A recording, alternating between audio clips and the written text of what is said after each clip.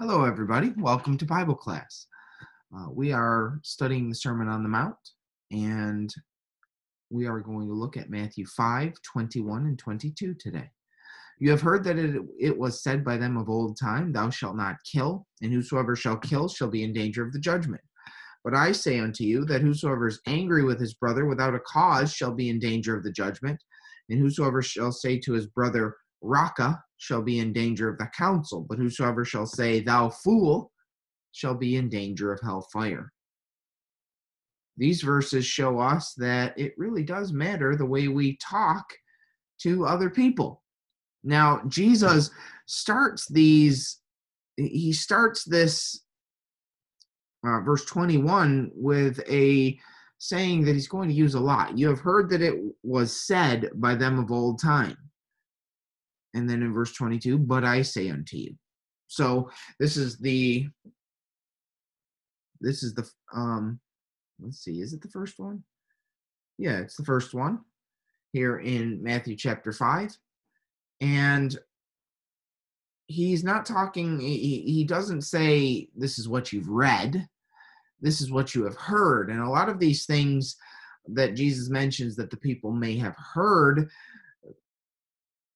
are not, well, they're not right, not completely. Sometimes, like in this case, in Matthew 5:21 and 22, he's dealing with something that needs expanding. For example, thou shalt not kill is the first thing. And whosoever shall kill shall be in danger of the judgment. That's pretty simple. If you kill somebody, you're going to jail, or, well, you're in danger of the judgment. At this time, you commit murder, you probably were going to be stoned or executed in some way. That was just the consequence of murder. And I wonder why Jesus starts off with like the worst crime. He starts off with, thou shalt not kill. Whosoever shall kill shall be in danger of the judgment. Well, everybody agrees that this is a good law. And Jesus isn't, you see, sometimes what he does is he changes what has been said. Like, for example,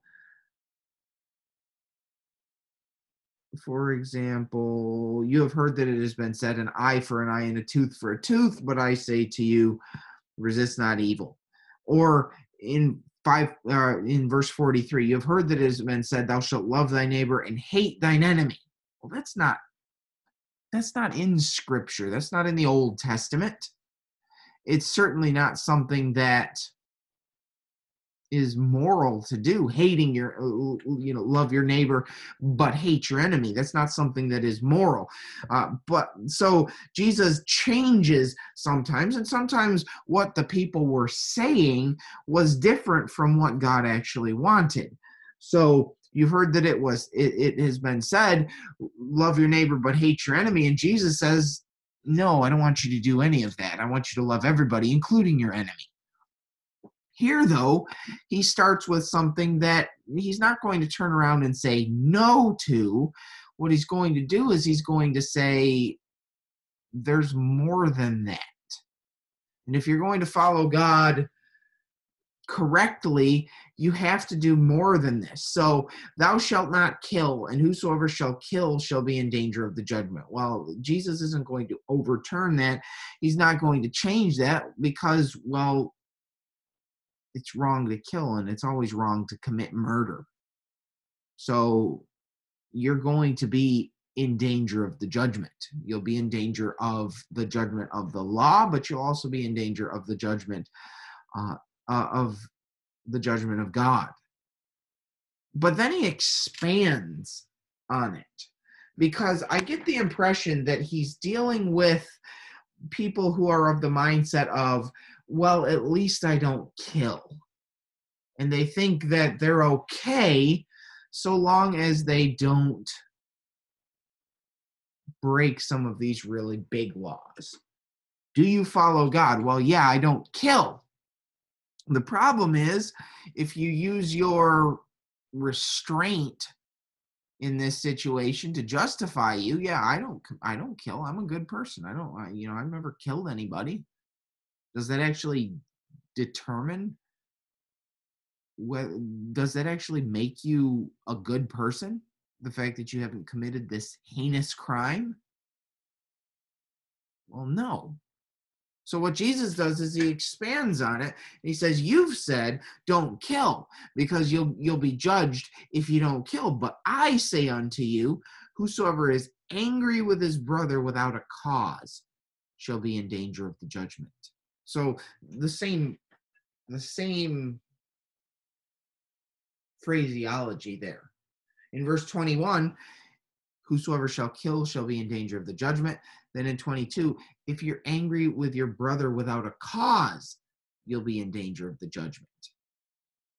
So there's a difference there between murder and anger, right? Well, he's backing up. He's backing up. If you kill somebody, you're going to be in danger of the judgment. But where does that come from? Where does taking a life come from? Well, he backs it up. He takes the same scenario of somebody winding up in judgment, and he backs it up a little bit. Here's the killing that they've done before they wind up in judgment. But what happens before the killing? Well, something leads to that. Anger with your brother. Our attitude that we have toward people is very important. And we have to make sure that we check the way we feel and we control not just the actions that we do, but also the way we feel, because killing, that's an action. You commit murder. But being angry with somebody, well, that happens in your mind. That happens here. We know that our actions are driven by what happens in our mind. And if I'm going to commit murder, if I'm going to kill somebody, well, it has to start here. It starts in my mind. So Jesus wants us to realize this and to be in control of this. What does it mean, angry with your brother without a cause shall be in danger of the judgment? Well, is there a valid cause for anger? I believe there is. Jesus was angry when he drove out the people drove out the money changers. He was righteously angry. And then the scriptures in this is an important verse, I believe, Ephesians 4:26. Be ye angry and sin not. Let not the sun go down upon your wrath. So what that tells me is anger itself isn't the sin, but unchecked anger is.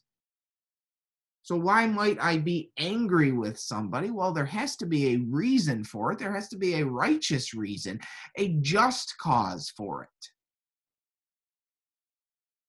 And I would say that the anger has to match the reason. So I can't just if somebody does something small to me, I can't just blow it way out of proportion and ramp my anger up to all the way to 11. That's not being angry with a just cause. That's losing my temper. And when we lose our tempers, we're being angry without a cause. It's not saying that nothing has caused your anger. It's a legitimate cause, is what he's saying here. Being angry without a cause is without a legitimate cause. And I would say that even if somebody does something wrong, if my level of anger doesn't match that, well, then I'm angry without a cause. I'm angry without a legitimate cause, or the level of my anger is without the right cause. So he says that if you're angry with your brother without a cause, you shall be in danger of the judgment. And then he says, and whosoever shall say to his brother, Raka, shall be in danger of the council. But whosoever shall say, thou fool, shall be in danger of hellfire.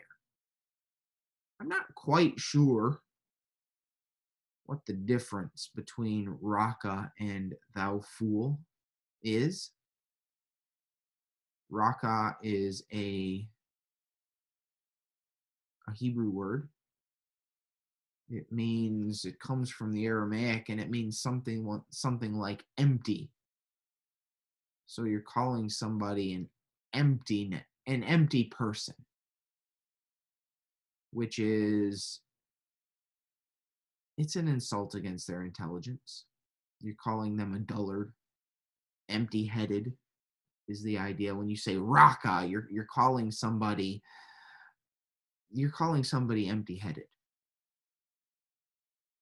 And this was a derogatory term that you'd say to somebody. You didn't say it in love. You said it to somebody when you were angry without a cause, or something like that. I don't know why calling them a fool might have been looked on as less than that. Moros. I think it's moros. It's where we get our English word moron. Let's see. Yeah, moros. And the lexicon says probably from the base of 3466, dull or stupid, that is heedless, blockheaded, apparently absurd, or a fool. So it's actually very close to raka.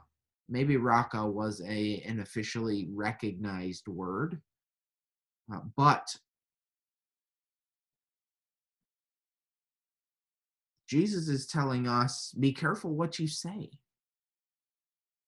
And if killing somebody puts you in danger of the judgment, but being angry with somebody also puts you in danger of the judgment, what he says next is, whosoever shall say to his brother raka shall be in danger of the council. You're going to be taken before the leaders, the council. That's court. So you say raka to somebody, you can be taken before a tribunal. You can be judged by these things that you say. However, Jesus says, whosoever shall say, thou fool, shall be in danger of hellfire. So what we say really matters to people. The way we speak really matters to people. And I love how Jesus takes the judgment. You're going to be taken before the magistrate, and you're going to be tried, and you're going to be found guilty. And just look down a little bit to verse 25 and 26. Agree with thine adversary quicker, whilst thou art in the way with him, lest at any time the adversary deliver thee to the judge, and the judge deliver to the officer, and thou be cast into prison. Verily I say unto thee, thou shalt by no means come out thence till thou hast paid the uttermost farthing. So judgment and actually going to jail is in these conversations that Jesus is having. You call somebody raka, you could actually go to jail. But also, you call somebody a fool, and once again, I'm not sure if raka means an empty-headed person. Isn't that what a fool means as well? So I think he's using two terms, raka and moros. Raka is a Hebrew word, moros is a Greek word, but they both mean pretty much the same thing. If I had to guess, I'd say raka was more widely viewed as a nasty word. Maybe it was one of those swear words of the day. Or, it definitely was something that, if you get taken before a tribunal, a council, and judged because of it, that's a pretty nasty word to say to somebody. But Jesus is saying, you say to somebody, thou fool, you're not just in danger of a physical council, you're in danger of hellfire. You're going to be taken before the judgment seat of Christ. You're going to be judged before Almighty God, and your soul could be in danger by the things that you say. Now, recently, I preached a sermon from the book of Jude. And Jude talks about these false teachers, and one of the things that they do is they speak evil of, verse 10 says, these speak evil of those things which they know not. Verse 8, these are filthy dreamers, they defile the flesh, it says, despise dominion, and speak evil of dignities. So these wicked people, these false teachers and wicked people trying to drive people away from following Christ, they don't control what they speak or how they speak, and that's very important. That's something that we really need to mind. We need to mind our words. You say to somebody, "Thou fool." You speak in a degrading way to somebody. Now, is "thou fool" the only thing that you can't say to somebody? Well, I think that the Bible talks about how we should speak with grace to people, and if we say nasty things to others, well, there's a serious problem. Isn't that what James chapter 3 is about? The tongue can no man tame. And he mentions here in verse 9, we bless God, even the Father, with the tongue. We bless God and even the Father, and therewith, with the tongue, we curse men, which are made after the similitude or in the likeness of God. Out of the same mouth proceeds blessing and cursing. So how can you go on Sunday and sing praises to God, and then on Monday go and speak so hatefully to somebody else? Jesus says, if you talk hatefully to somebody, and he uses "thou fool" and "raka," but if you speak hatefully to somebody, you're not just going to be in danger of the judgment, hauled before some council. No, you are in danger of being taken before a much higher court, the tribunal, or the judgment day, where Christ will preside and judge the living and the dead. That's going to be the greatest court of all, and we don't want to be judged guilty because we don't know how to control the way we speak. So in Matthew chapter 5, be careful the way you speak to people, because this is danger.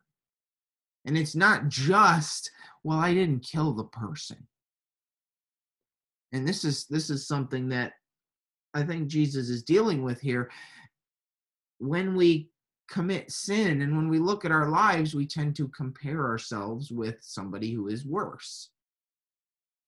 So here, one who can't control his tongue and lashes out with hatefulness and bitterness and meanness towards somebody, well, what might he say? Well, I didn't kill them. And, well, you're still in danger of hellfire, even if you didn't kill a person. James says if you don't kill but you commit adultery, you're still guilty of the law. You're guilty in one thing, you're guilty of it all. So just because you don't commit this section of the law, killing and thievery and adultery, but just because you don't commit this, it doesn't mean you're safe if at the same time you're over here breaking these laws. Speak generously and kindly to other people and care for other people. Well, if you're neglecting these laws, even while keeping these laws, guess what? Not good enough.